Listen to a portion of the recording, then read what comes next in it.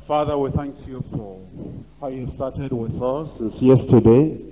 We bless your name for how you've gathered us together this morning. Thank you, Lord, for the prayers we have prayed already. And we believe that you have answered, and we'll see the manifestation. As we come here today and go from message to seminar, to church growth, workshop, and other things we have to do today, we pray that you see us through in Jesus' name. And we pray, Lord, that none of us will be left untouched. We pray that your hand will be upon everyone, so that, Lord, your purpose will be fulfilled in every one of our lives in Jesus' name. Make us to hear what we ought to hear. And as we hear, we pray that the word will so affect us that we'll never be the same again. Make us better leaders, that we may be able to lead your people aright wherever you place us in leadership. Thank you, because we know you have answered. In Jesus' name we pray. From John chapter 1, verse 29. John chapter 1, verse 29. The next day, John seeth Jesus coming unto him, and saith, Behold, the Lamb of God, which taketh away the sin of the world. Verse 36. And looking upon Jesus as he walked, he saith, Behold, the Lamb of God. This morning we're considering the message, Jesus, the Lamb, and the Lord. Jesus, the Lamb, and the Lord. This is a pastor's conference, and you need to understand that even though we know some things, we need to re-emphasize them so we will know the message of the minister. Many of the things we'll be saying, or will not be saying them to make you feel that you didn't know them before. We believe that a lot of the basic things we'll be mentioning here, either by myself or by other appointed leaders. We know that we may know these things, but then we need to re-emphasize them so that we'll be confident in the word of God, and we'll be able to give balanced diet to the people we're leading in our various capacities of leadership. We're looking at Jesus here, and we have just sung that Jesus is our message. In the chorus, we know him to be Savior. We know him to be Sanctifier. We know him to be Healer. We know him to be Baptizer in the Holy Ghost. We know him to be the King of Kings, the Lord of Lords, the coming King. Here, John saw the Lord Jesus Christ. And as he was coming, then John said, Behold, the Lamb of God, which taketh away the sin of the world. We know the ministry of John. He is the one that has been sent forth, that he will proclaim the Lord. He will repair or prepare the way of the Lord. And he had been preaching repentance.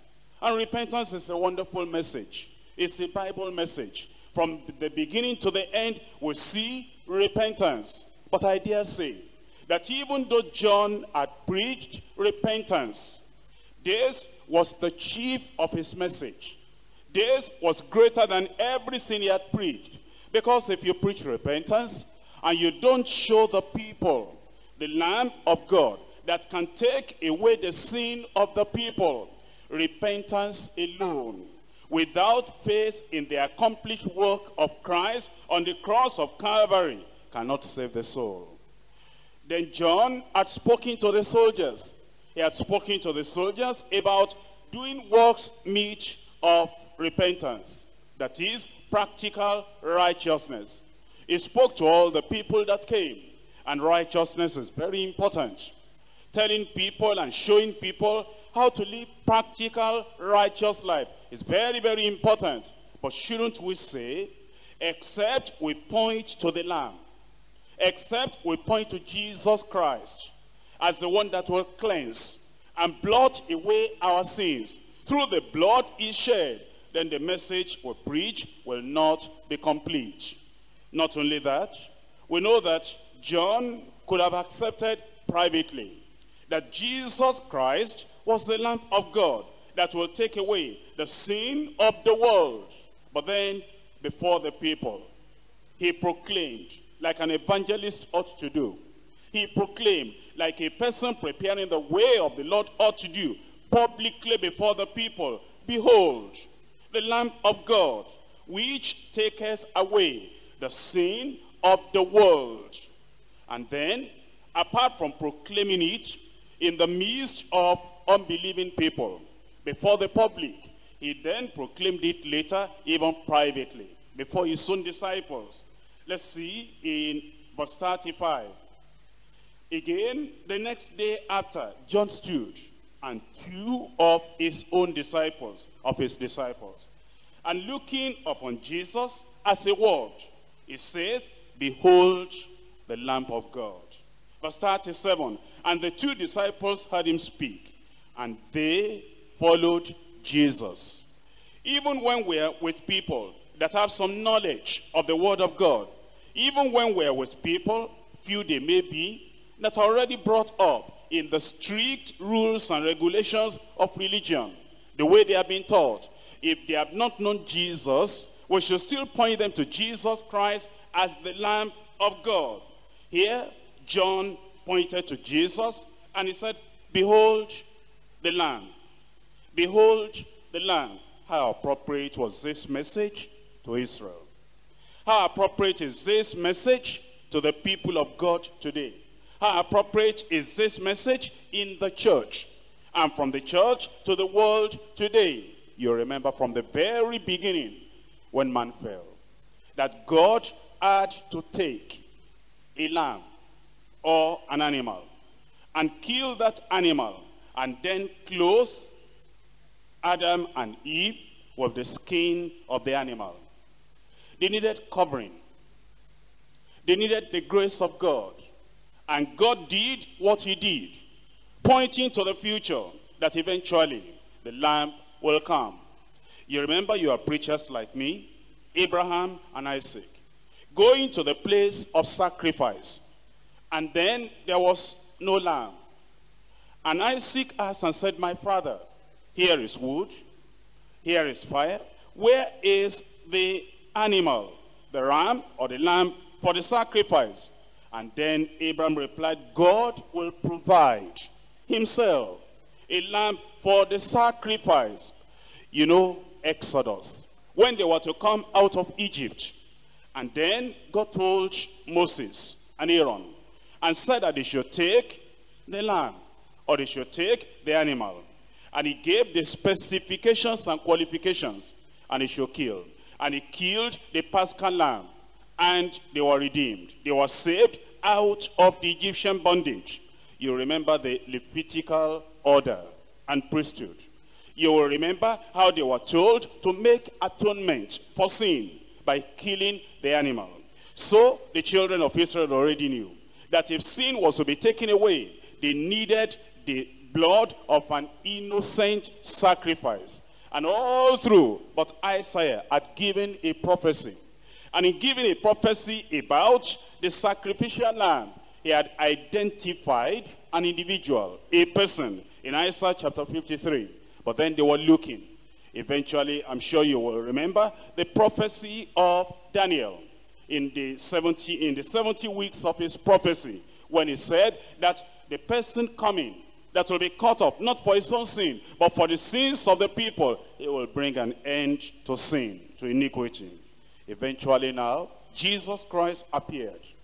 And as Jesus appeared, then John pointed to him and said, behold, look at this, the Lamb of God, which taketh away the sin of the world. What did he mean by the Lamb of God? Now, there are many things that were referred to as being of God in the Old Testament. For example, if you refer to a temple, you will say house of God. You find that right in the Old Testament. If you refer to some people, you find that the Bible calls them man of God or men of God. And you find other things in the Old Testament that were referred to as the specific thing of God. In the mind of the children of Israel, what will that connote? What will that mean? It will mean it is the chief of such a thing, the greatest of the highest of such a thing. When we say the house of God, there are other houses, but of all houses, this is the chief. This is the greatest. When we say man of God, it means there are other men, but when eventually you actually say man of God, then it means that this is the chiefest among them all, the one that has a purpose, a calling, more than all the callings and the purposes of all the other people. When you say servant of God, now there are other servants all over in the world, but this is the chiefest of them all, the servant of God.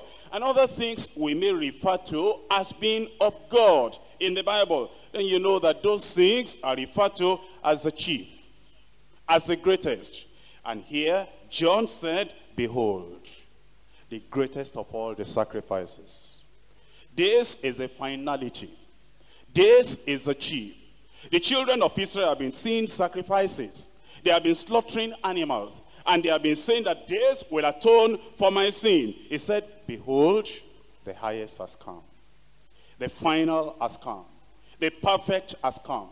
The sinless has come. He said, behold, the Lamb of God, which taketh away the sin of the world. I'm sure John knew at this time that the sacrificial system had been peculiar unto the children of Israel. And in many other places, apart from Israel, all the sacrificial systems had not been according to God's appointment. And although some of the Gentiles, like when Daniel, Shadrach, Meshach, and Abednego were in Babylon, history tells us that they influenced Babylon so much, and they influenced all the coming kingdoms so much, that some of the things that Israel taught, some of those things were still available in Babylon, or some of those things were still available, they were still being practiced in the kingdom of the Medes and the Persians. But then it was like a counterfeit, because they didn't actually practice it the way the children of Israel practiced it. And the sacrificial system is one of those things. But then when you really think about it, the sacrificial system that God had given, the children of Israel by and large practiced it above all the other nations. So it was peculiar to Israel. Now John said, behold, this is not for Israel alone. Behold, this is the Lamb of God, which taketh away the sin of the world.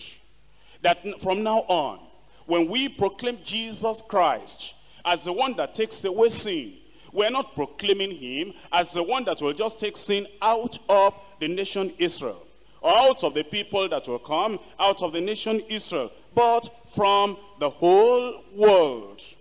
Number two, when you say the Lamb of God, what will John mean? What will John be referring to? He was referring to the fact that this is the Lamb of God's appointment. Although God instituted a sacrificial system, but then he gave it into the hands of the other people, that is of the Levites and of the priests, to choose the lamb. He gave the qualification. He said the lamb must be without blemish. The lamb must be of this age. And this must be the things we're looking for in the lamb. You choose such a lamb and then you bring. In many cases, it's the person that is actually making the atonement for his sin that will choose that lamb. And then he will bring it. He lays his hands upon the lamb. He confesses all his sins. Or if it is for the nation, the high priest will confess the sin of the nation. And then the sacrifice will be made. John said, this is different. It is not the high priest that chooses this one. From eternity past, God, before the foundation of the world, has chosen this. This is the Lamb of God. before the nations were formed, before the territories of the nations were decided, before we parted into this nation, this other nation, this one had been appointed of God before the foundation of the world. The Lamb slain from the foundation of the world. And so, behold, the Lamb of God's appointment. And everything God had wanted to look for in a sacrificial lamb, which he couldn't see in a perfect way in any of those lambs that had been chosen and sacrificed in the Old Testament, he saw in this one. This is God's lamb. And if the children of Israel had confidence that their sins were taken away just because they slaughtered that animal and shed the blood or put it upon the altar, and just because they did everything God wanted them to do because of that lamb, this should give us assurance that when you believe on the Lord Jesus Christ, because his blood has been shed for you, and you come under the mark of that blood, you are covered and you are cleansed, because this is the Lamb of God's appointment. One is because he's the chief, the final. And we do not need any other lamb apart from this. We will never have another lamb better than this one. This is the chief, the highest, the greatest of them all that had ever come. And then two, this is the Lamb of God's appointment. Number three, this is the Lamb that God himself sent. You see, it's something to appoint, to choose, to select. It's another thing to send it forth at the right time. If you read the Gospels very well, especially if already we have established the fact that this means that Jesus Christ is the chief of all the sacrifices you could have thought of. Not only that, that is the sacrifice of God's appointment. Number three, that it is a sacrifice that God himself sent. I said that if you read the Gospels, especially the Gospel according to John, you will discover that many times over and over, it says he was sent by God, and that he that sent me is with me. And so John said, behold, the Lamb of God, which taketh away the sin of the world. The children of Israel had confidence in the fact that God had established the sacrificial system, and that if they went through it the way God appointed, they will be saved, they will be redeemed, and they will be reconciled unto God. And we have Old Testament evidence showing us that the Old Testament people were saved, they were redeemed, their sins were blotted out, they had a new life, new nature, their sins were forgiven and pardoned, and they became related unto God because of that redemptive plan. If that could happen to them under the old covenant, how much more when now we're called upon to behold the Lamb of God, which taketh away the sin of the world. The sin of the world. The Jewish people in particular, they felt that the Gentile people and the Pharisees, those who were leaders and rulers among them, they wrote this down in some of their writings. They felt that the Gentiles were so bad, their sins were so great, that their sins became unforgivable, that it was not possible to forgive all the sins of those Gentiles. In which case then, they said, the Gentiles are just being prepared as wood for the fire. But here John changed everything. He said, you think that the sins of Israel could be pardoned, but the sins of the world could not be pardoned because they're so great and so deep. They seem unforgivable. But then he said, behold, the Lamb of God, the greatest of all sacrifices, that can cleanse and take away any sin and every sin. Behold, the Lamb of God's appointment. And God has so appointed that there is no sin that will be so great or so deep that the blood of this lamb will not be able to take away. that you thought that only Israel had some moderate sins, and because of the covenant with Abraham, whatever they have done, Israelites could be forgiven. But those Gentiles are past forgiveness and grace. He says, this is the Lamb of God, which taketh away the sin of the world. Before we go on, you as a child of God, as a minister of the gospel, you should think about this very often. One, about yourself.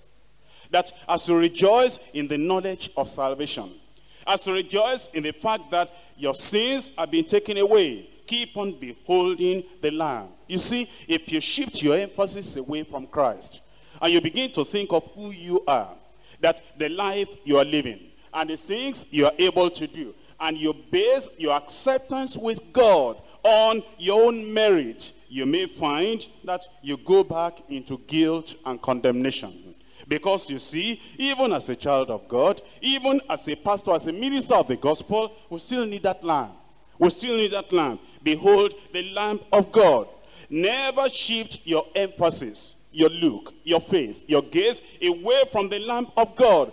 Until the very day you leave this world, keep on beholding the Lamb, rejoicing in the Lord, that I know my sins are taken away, not because of my merit, not because I qualify, but because of the Lamb of God.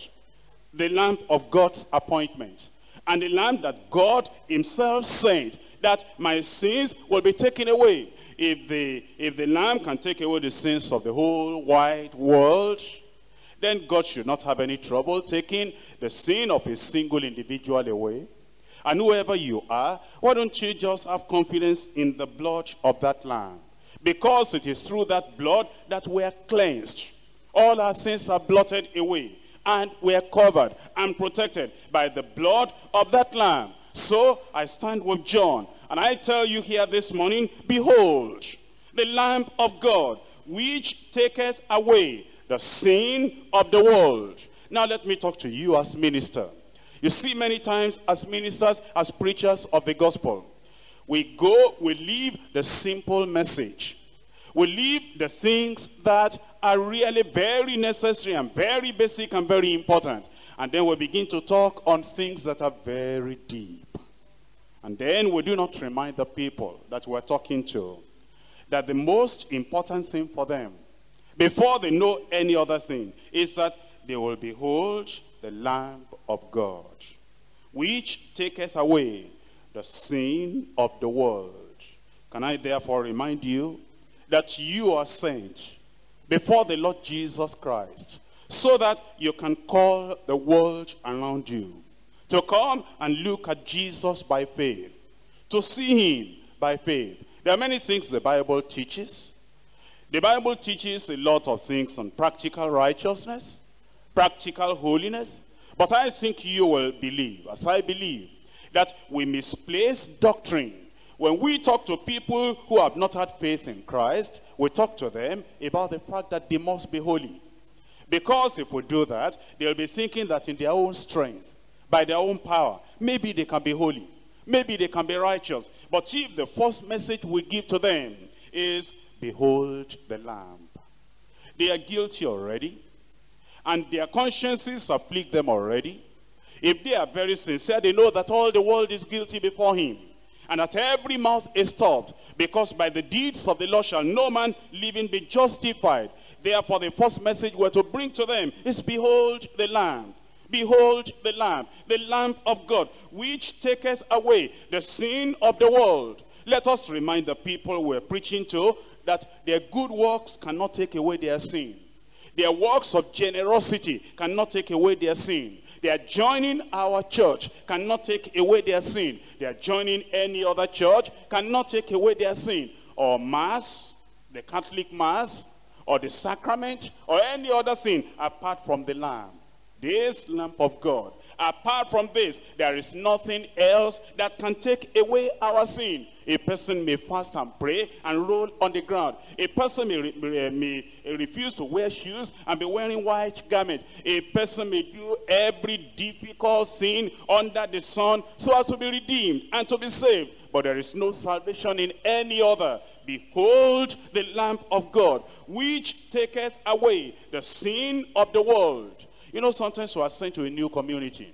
And in that new community, you may see that their culture or their practice is different from the one you are familiar with. And then we begin to tell these people, we begin to preach the Bible to them. And we give them this idea and that idea and this other idea.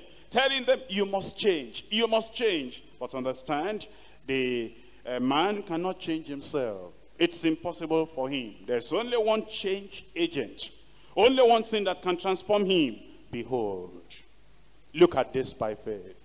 Here is the Lamb of God, which taketh away the sin of the world.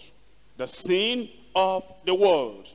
As an evangelist, wherever you are called upon to minister, here is the emphasis.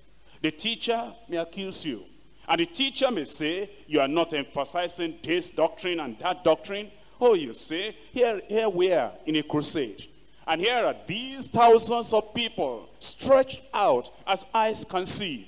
That I believe, according to the Bible, that there is no other message suitable for these people that have never known Jesus. We cannot be teaching and preaching doctrine right there on the crusade field if we have not emphasized the fact that Jesus Christ is Savior.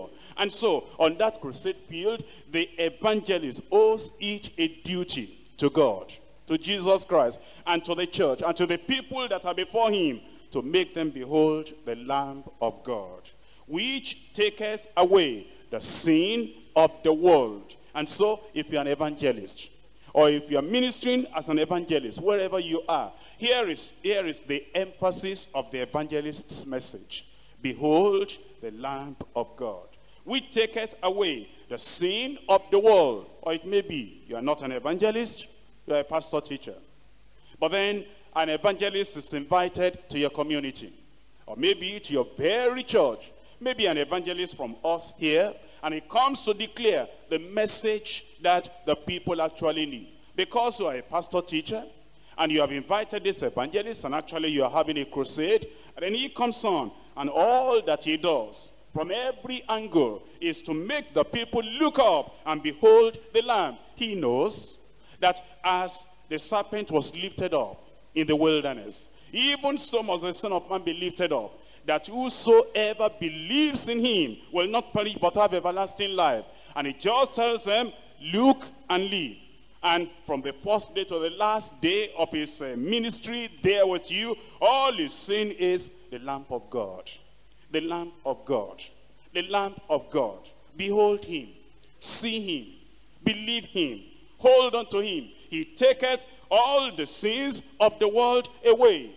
And you as a pastor teacher, because you are a pastor, because you are a teacher, you might have wanted him to emphasize some other things so as to complement your ministry, so as to be able to assure these people that what you have been teaching them is actually the truth. But he didn't do anything like that because he was just manifesting the ministry and the calling of the evangelist. Don't get offended.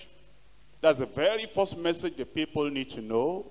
And if it's a crusade, let us give the evangelist the chance to show them, behold the Lamb of God, which taketh away the sin of the world. Not only that, I told you that publicly John said this, and privately John also proclaimed it. Verse 35, verse 36. Again, the next day after John stood, and two of his disciples, and looking upon Jesus as he walked, he said, behold the Lamb. Privately, with the disciples that God is raising up under your leadership, with the workers.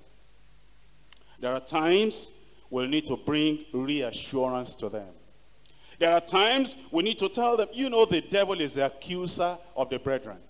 You know that even workers can be accused of the devil, accused of this, accused of this, accused of that. And if you will do like John, that even with those disciples, even with those workers, the people that are being raised up, that we do not only preach this and that, and all those things have their place, the things that the Bible has told us, commanded us to teach, but if there are times where we'll tell these disciples and say, I know you believe in Jesus, I know you are born again, I know that you have trusted in the Lord, but look up, see Jesus again, and see the depth of the grace of God, of the love of God, of the covering we have in the blood of Jesus Christ.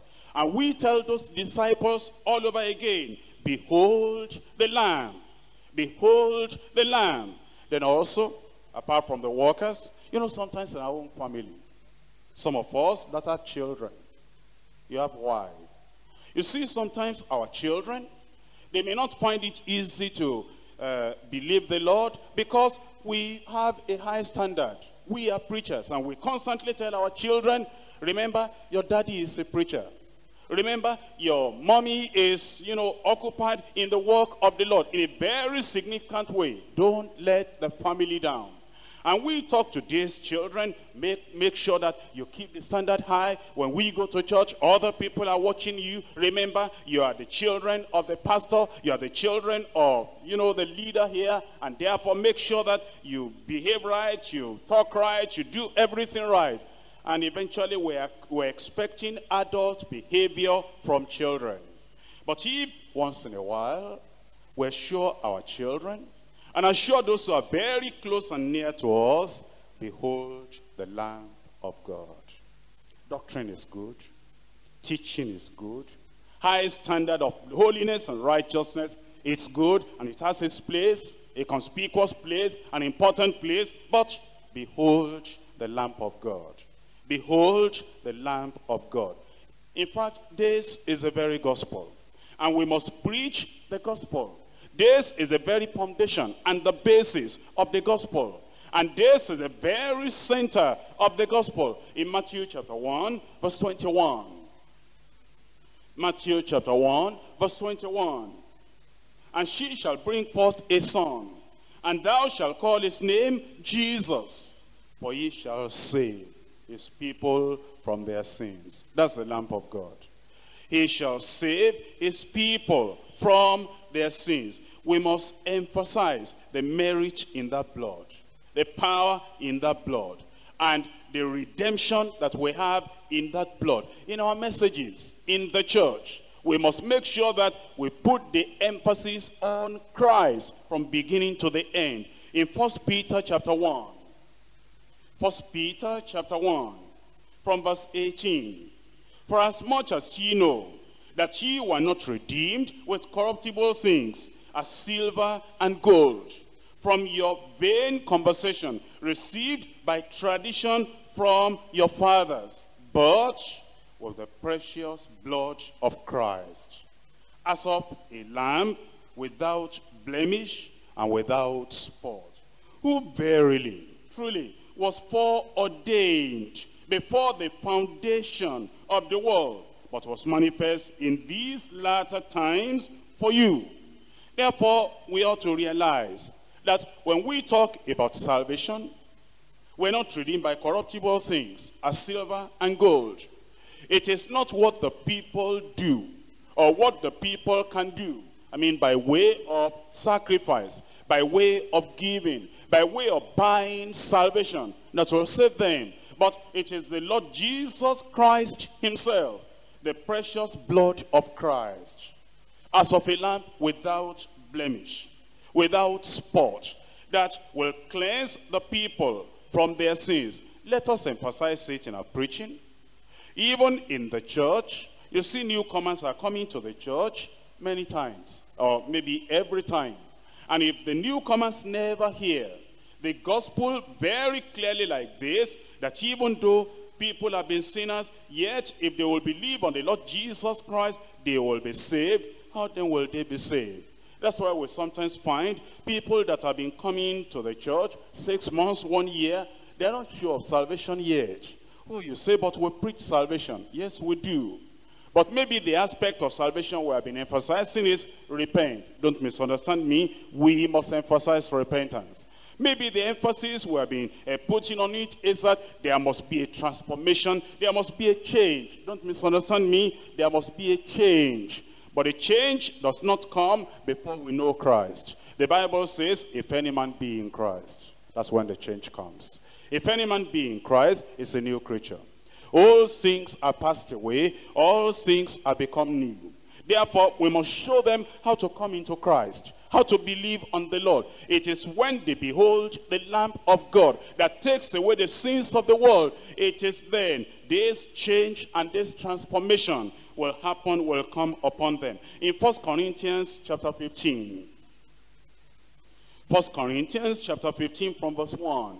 Moreover, brethren, I declare unto you the gospel, which I preached unto you, which also ye have received, and wherein ye stand, by which also ye are saved, if ye keep in memory what I preached unto you, unless ye have believed in vain. For I delivered unto you, first of all, that which I also received, how that Christ died for our sins according to the scriptures, and that he was buried, and that he rose again the third day according to the scriptures.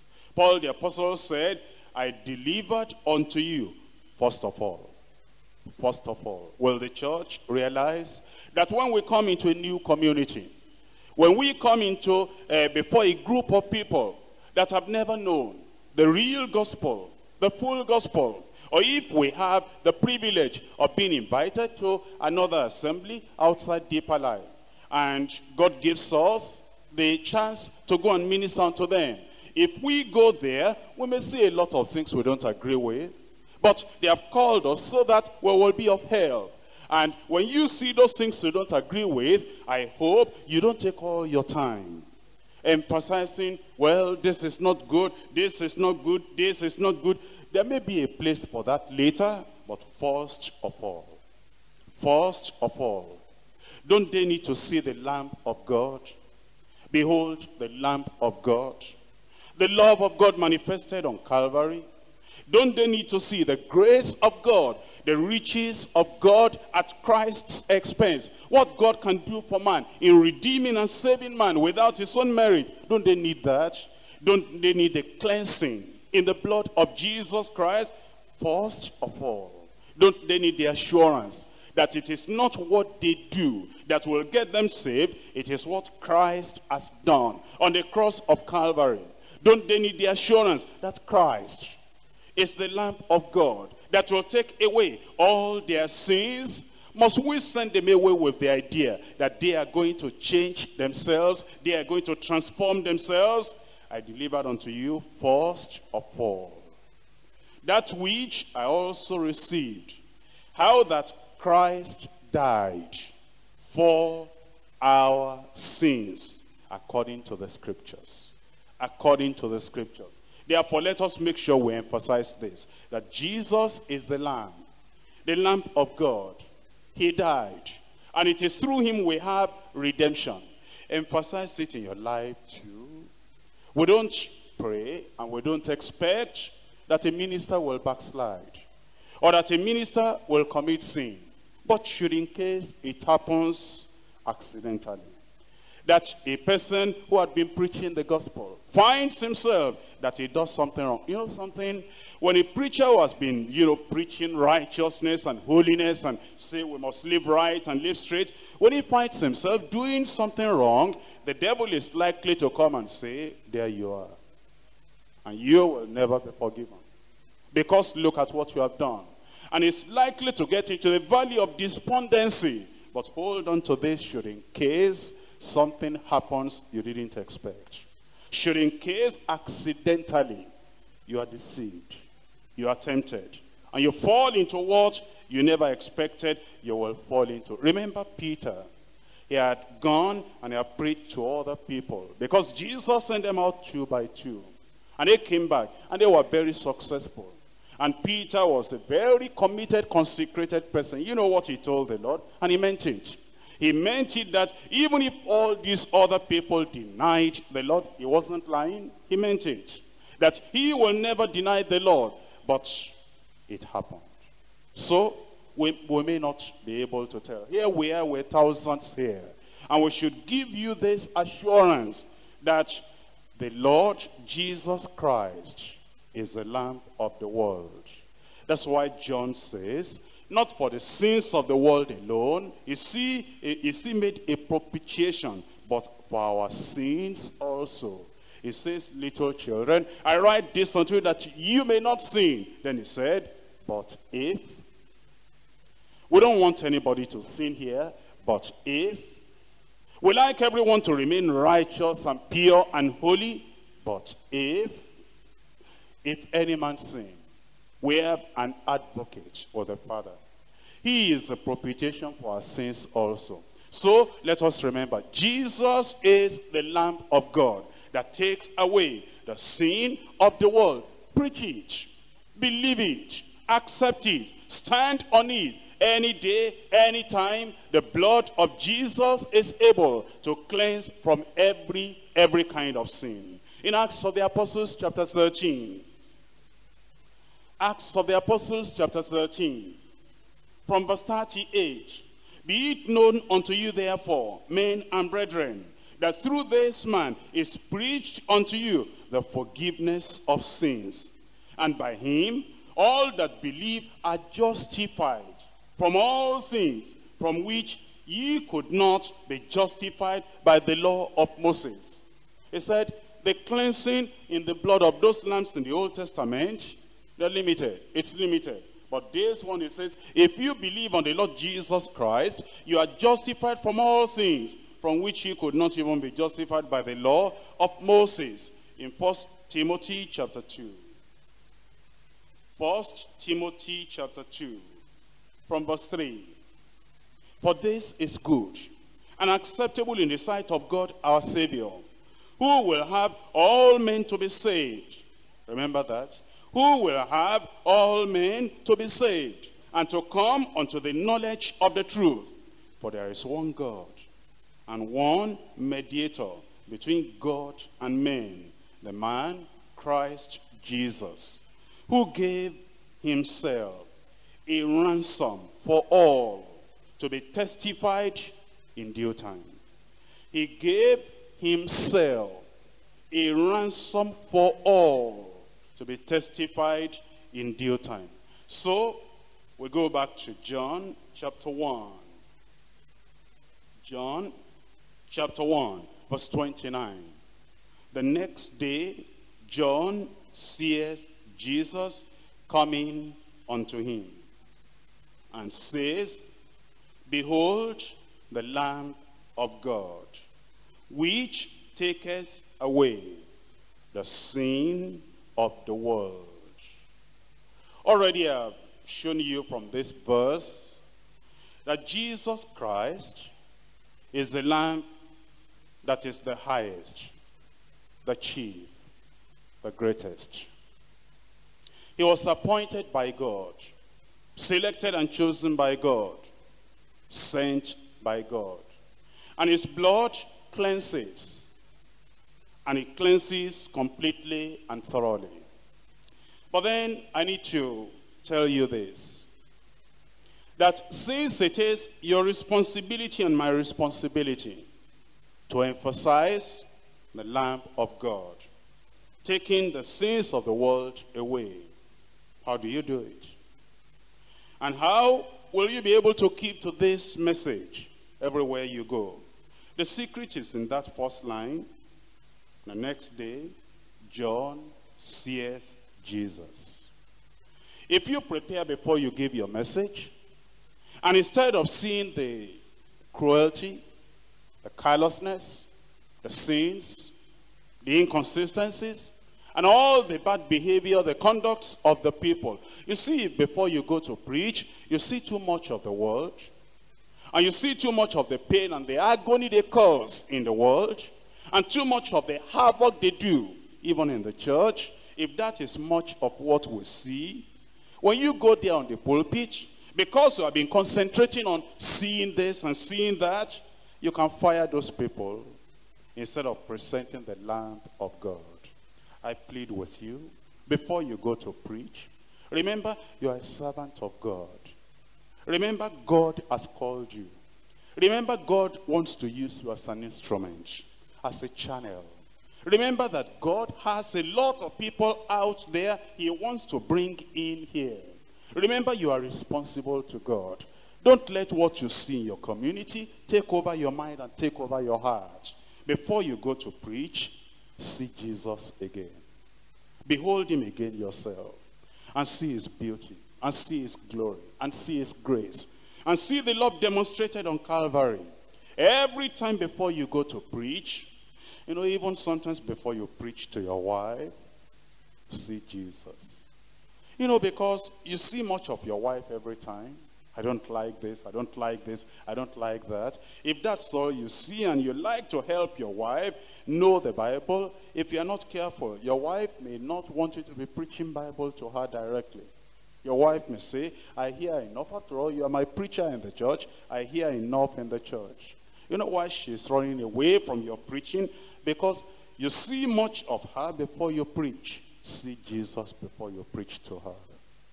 And the people that are very close, you know, the workers. The workers, you know, some of these workers, some of them, we like them to change. We like them to become better. And, you know, sometimes we see what they do, and it makes us unhappy. And we ought to be unhappy when we see something that is not good enough. But don't let them block Jesus from your view. Let's see Jesus. The next day, John seeth Jesus coming unto him. Oh, and he said, behold. This is the greatest, the most beautiful thing you can see. Behold. And this is the greatest thing that when you see, it will, you know, it will just wipe away all your sorrow and all your guilt and everything. Behold, the Lamb of God, which taketh away the sin of the world. Now, Crosby was a woman. She's dead now, long ago. And a preacher too, and a singer. But she was blind. She couldn't see.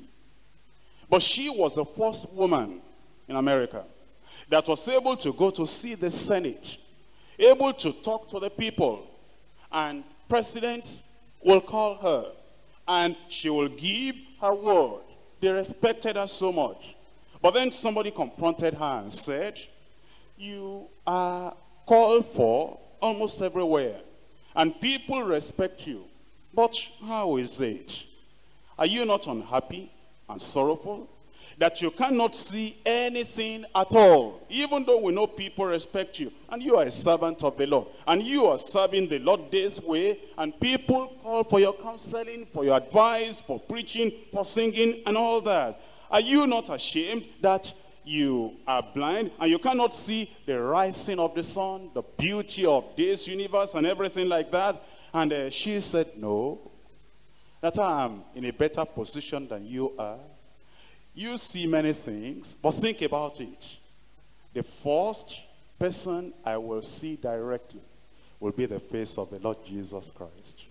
That when I leave this place, and I go from this realm and go up there, you have seen many things that have caused you sorrow and heartache, but the very first face I will see will be the face of Jesus Christ. If we are privileged, we have two eyes to see, why don't you see more of Jesus? More of Jesus every time.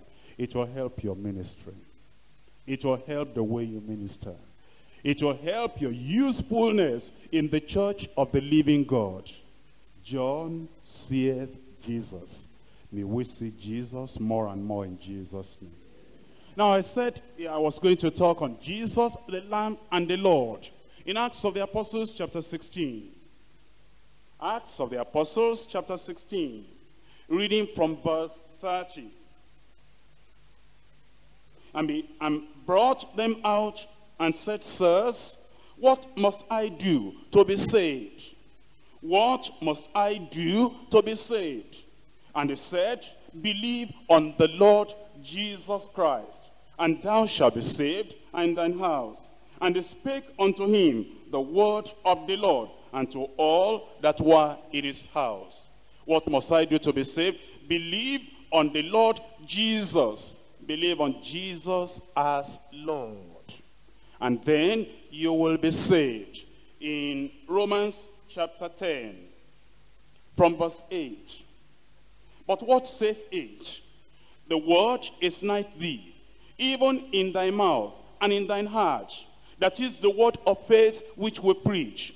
That if thou shalt confess with thy mouth the Lord Jesus, thou and shalt believe in thine heart that God has raised him from the dead, thou shalt be saved.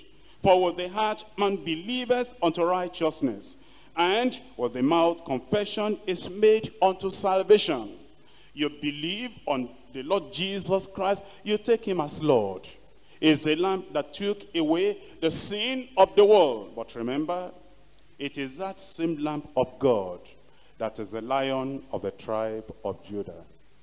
Though he is Lamb, because of sacrifice, because of redemption, because of the function and the role he has to play in forgiving sin and saving the world. But when you talk about the kingdom, he is the king, he is the Lion, he is the Lord. And because he is the Lord, we ought to accept him and believe him and receive him as such. The Lord Jesus. Make him the Lord of your life. In 2 Corinthians chapter 5, from verse 14. For the love of Christ constraineth us, because we thus judge that if one died for all, then we're all dead. And that he died for all, that they which live should not henceforth live unto themselves, but unto him that died for them and rose again. It says, now that we realize that Christ has died for us, henceforth we do not live unto ourselves anymore. That means we do not control our lives alone by ourselves. Now it is Christ that controls us. His word controls us. He directs us. He leads us. And his word has final authority and binding upon every one of us, because he is the Lamb. That's what brings us to the kingdom. But then he is the Lord. That's what keeps us in the kingdom. We're always under his control. In Luke chapter 6, verse 46. Luke chapter 6, verse 46. And why call ye me Lord, Lord, and do not the things which I say? Why call ye me Lord, Lord, and do not the things which I say? We should assure Christians and teach Christians that the Christians are not to live to themselves. Every word we speak, every action in our lives, every decision we make, let's make Jesus Lord. And we who are teaching them, we who are preachers of the gospel, let us understand we are servants of God. We are men of God. And because the Lord has sent us, we are responsible unto the Lord. Therefore, we are under the control, the authority, and the lordship of Jesus Christ every time, so that we do not come under the charge, under the condemnation of what Jesus said. Why are you calling me Lord, Lord? And yet, you do not do the things which I say. I pray that God will help us much more, so that everything he has been telling us will be able to do and obey in Jesus' name. That will be like the first apostles that said that they will rather obey God more than men. And that God will help us as we proclaim and preach Jesus Christ as Lord, that we will live under the authority and under the lordship of Jesus Christ. That at the mention of the name of Jesus, every knee shall bow, and every tongue that shall confess that he, Christ, is the Lord. Let's rise up and talk to the Lord in prayer, that as the Lord has made us to see the very center of the message, that we're to proclaim Jesus Christ as Lamb, we're to proclaim him as Lord, that God will grant us the grace as we go into the ministry, go back to the places of God's appointment, that we will emphasize Jesus Christ as Lord, Jesus Christ as the Lamb of God that takes away the sins of the world. The blood of Jesus will cleanse every sin. God will forgive on the merit of Christ.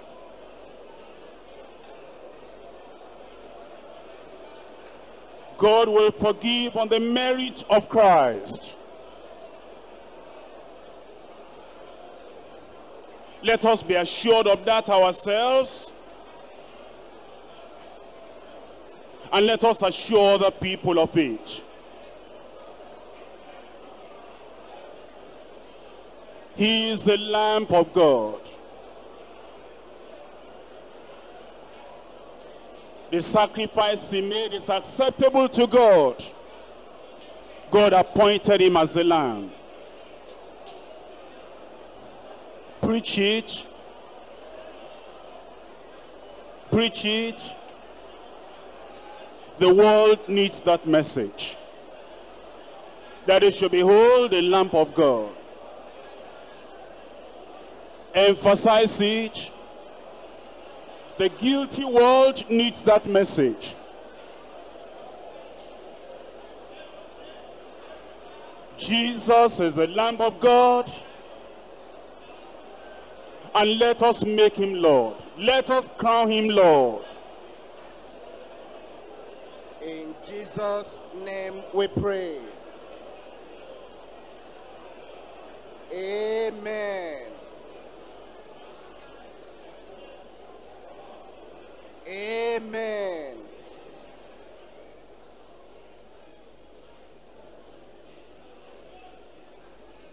In Jesus' name we pray. Heavenly Father, we thank you for what you have taught us this very morning. We rejoice because we can see Jesus as the Lamb and as the Lord. We praise you because as the Lamb, he is the one that taketh away the sins of the world. And we thank you because by his sacrificial love and death on the cross of Calvary, our sins have been taken away. Heavenly Father, as ministers of the gospel, help us to minister to the people and bring them to the point that they be able to see Jesus as the Lamb that can take away every sin from their very life in Jesus' name. Almighty God in heaven, we're praying this morning that you help us as well to see Jesus as the Lord over the universe, the Lord over our life, the Lord over our ministry. We're asking, Lord, that you will take absolute and perfect control of our lives in Jesus' name. And we are asking as Lord, you will guide, you will lead, you will direct, and you will pattern us according to your perfect will in Jesus' name. Lord, we are asking that in our administration, make us to see that Jesus is Lord. Lord, we pray that you will help us to see more of you. That in the privacy we see you. In the public we see you. And we are asking, oh God, for greater manifestation of yourself unto ourselves in Jesus' name.